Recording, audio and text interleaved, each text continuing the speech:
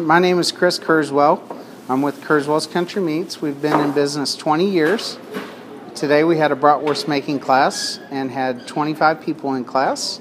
We made 4 different flavors of bratwurst, 1 new flavor. We made a fresh brat, a jalapeno cheddar brat, and a maple bacon breakfast sausage. So today when we were making brats, we did all the different steps that it takes to make them. Like any other business, you bring in raw materials and you put it in littler pieces until you get to your final product. It's no different in brat making. We start out with a fresh boneless picnic and we grind that through a coarse plate, and then we regrind that through a fine plate. We will then put that in the mixer with the seasonings and the water and whatever pieces of flavorings we might want in there, and we mix that until it gets to the right consistency. Our stuffer is a vacuum stuffer, so it sucks it down in there and it links it automatically.